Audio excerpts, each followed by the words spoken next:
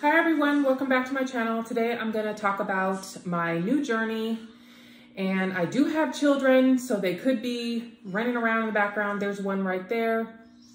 There's another one somewhere else, but let's get into it.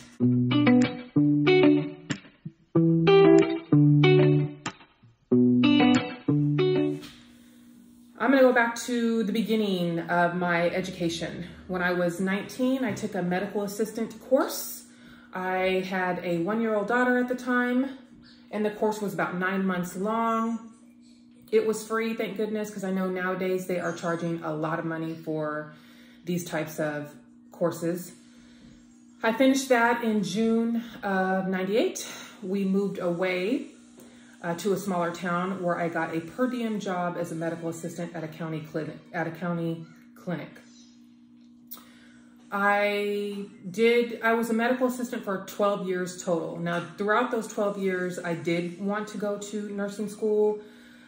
Unfortunately, circumstances would not allow that. I was a single mother. I had to work. Who's going to watch the kid? How am I going to get everything done? Type of thing. So I wasn't able to move on for a long time. I had signed up for LVN programs several times, but was never able to even start just because of the circumstances. I wanted to do the RN program, but we all know the RN program requires about 10 to 12 prereqs.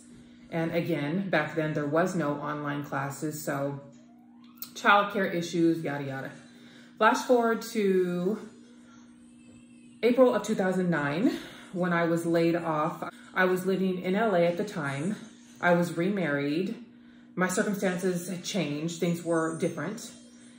And I got laid off in April of 2009. Now, this is during the time where the economy was really bad and not everyone, but people were losing their homes and their jobs and all that jazz.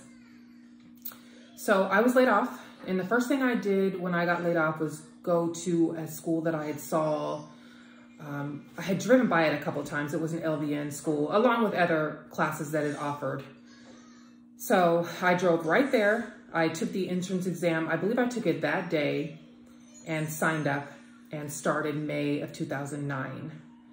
I graduated that program September of 2010, and I took NCLEX, or the boards, to get a license in California in May of 2011. I did have a delay in taking boards because right after the program, I went right back to work. The program was 15 months and I didn't work for that entire 15 months. So I was like desperately needing to get back to work. So I returned to work as a medical assistant at a clinic while I studied for boards.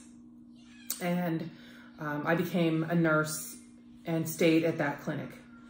Now, so here we are, 2011, I'm licensed, I'm working as an LVN.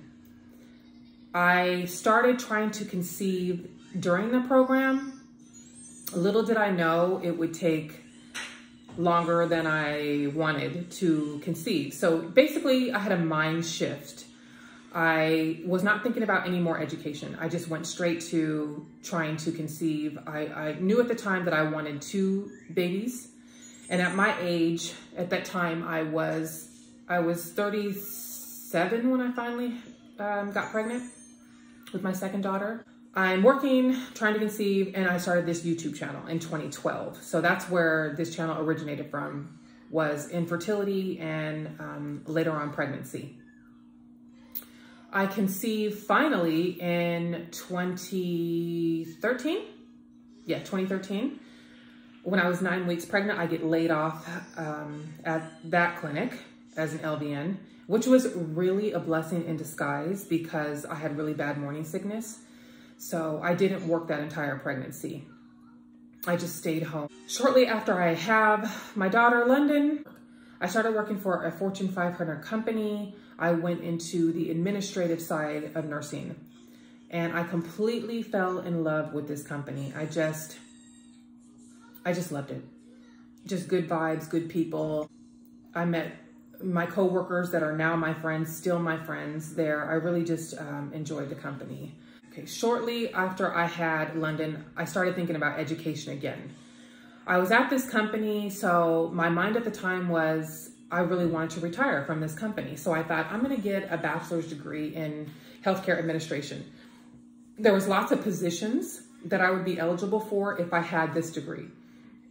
So that's what I focused on. I started taking classes at a private university that the company helped pay for, and that's where my mindset was. Right after that, I get pregnant with my last daughter. And I'm taking classes through the pregnancy. I did start to slow down because, again, I get really sick in pregnancy and it's really tough for me to keep up. Still wanting to finish the degree, I just slowed down. So I had her in October of 2015, and then I was on this journey of having 2 babies under 2. So the education just completely fell to the wayside. I also transitioned to a different department, and I started working from home in 2016. I think I did do a few classes during this time, just trying to get, started back up with taking classes. They were online classes. So by this time, I was able to do the classes because they were online and convenient. Now, I got a new position. I'm working from home. I'm happy. I still love the company. However, the company started going down. We had massive layoffs right and left. I survived the layoffs. I don't know how. My old department that I originally started in went completely under. It closed. Several departments closed. It started making me question my choice of degree, because originally I wanted to do it because I had planned on staying with this company. But then, all this happening gave me pause, like, oh, okay, maybe I should consider something else because at this point, I don't think I'm going to retire from this company. So flash forward to 2018. So that was 2016. Now moving on to 2018, in about July, August of 2018, I started to have some weird kind of back pain. Now I'm working from home. So originally I started having some weird kind of back pain. Now I'm working from home. So I'm thinking it's my chair that I'm sitting in, or I'm sleeping the wrong way. I don't, I really didn't know what it was, but it gradually got like worse and worse. It kind of felt like somebody was squeezing me like right here, really, really tight. I would take Advil or Tylenol and it would go away. And I kept telling my husband, I need to get a new chair. I need to get a new chair. This is really annoying. And then one day, late September of 2018, the pain just got unbearable to where I was on the floor, screaming out in pain. I'm sweating. I don't know what's going on. I'm actually thinking this is like a cardiac problem.